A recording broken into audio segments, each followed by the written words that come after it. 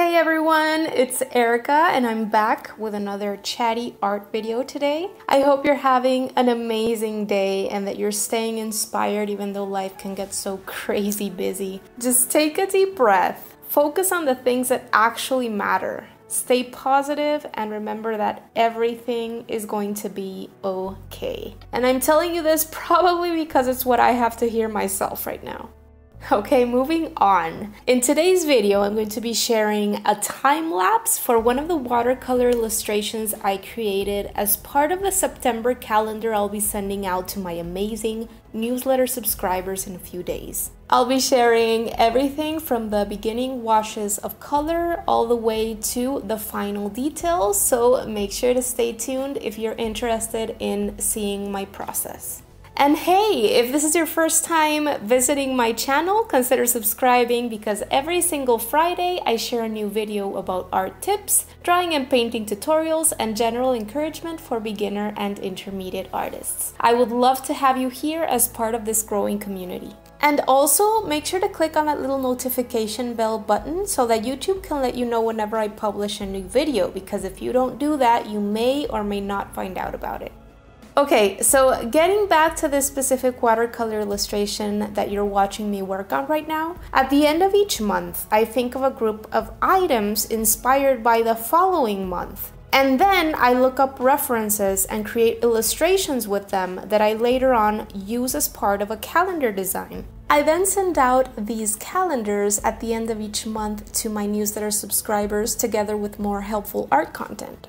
My newsletter subscribers get immediate access to my exclusive Facebook group in which I am present almost every single day, give free live art classes, and they also get opportunities for one-on-one direct tutoring from me. So if this sounds like something that you could be interested in, make sure to subscribe to my list by clicking on the link that I'm going to be leaving down below in the description box. I also use some of these illustrations to create awesome patterns and cool designs that I then place on different products over at my Redbubble and Society6 shops. So I'm gonna be leaving links to those down below in the description box so you can also go and check that out if you wish. And by the way, related to this, I am kind of curious if any of you guys out there are at a point at which you are wanting to start to sell your work online. And if you'd be interested in kind of knowing the process that I go through to scan and digitalize my artwork so that I can then create designs with them. So if you'd be interested in this topic and me creating a tutorial about this, let me know so I can make it happen. I want to give you guys a quick tip today that actually came up in a live class that I had over at my Facebook group a couple of weeks ago, I think, and it's to be intentional with your studies and your art practice. So what I mean by this is instead of sitting there and waiting for inspiration to come to you or kind of automatically trying to scroll Pinterest or even Instagram in order to get ideas to work from, focus on your own work. So make time to analyze your own strengths and weaknesses and what you particularly want to learn, and then you can go ahead and look for those specific tutorials. And actually commit to that particular technique or subject or medium and keep practicing for a while. It's only until you practice for a bit that you start to see improvement. In the beginning, especially if you are self-taught, it can be extremely difficult to know what you should be practicing when. And I totally get how it can be so distracting to constantly be looking at these amazing artworks by all of these different talented artists, and you get so distracted that you're working on one thing one day and then you kind of get frustrated with yourself because you're not able to do it, and then the next day you want to try out something completely different. And by jumping around so much, so aimlessly with no specific goal in mind, you're gonna make it super difficult on yourself, and it's gonna take you a lot longer to actually get somewhere.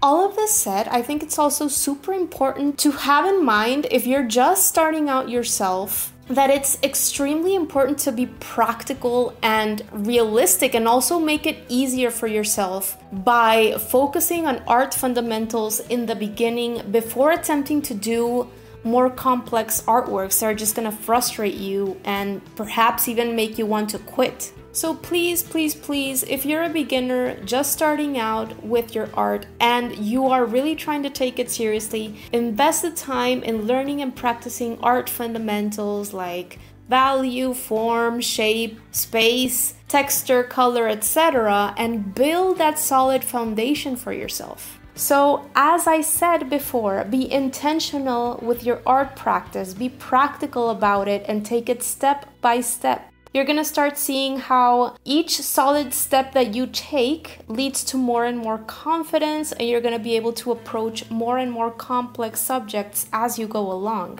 Art isn't easy, guys, and I think most of us that are already skilled, or at least partially skilled at it, will be able to tell you that it's as much about those simple sketches and going back to the basics as it is about creating those beautiful, finalized, large masterpieces that wow everyone. It's just that most of the time, artists don't show you those simpler, messy explorations and more tedious practice that they do. Okay, so that is it in terms of my impromptu tip of the day. If any of you have any specific routine or thing you do in order to ensure that you are achieving consistent artistic progress, please leave me a comment below so that we can all know about it. That is it for today, guys. I am going to leave you now to enjoy the rest of this time lapse, and I'm going to make sure to leave the links to all the different products that I used to create this painting today down below in the description box. If you are on the lookout for some watercolor painting supplies and you want to check out the supplies that I particularly use, you can use those links and you'll be helping me out a tiny bit at no extra cost to you so that I can continue producing these videos for you.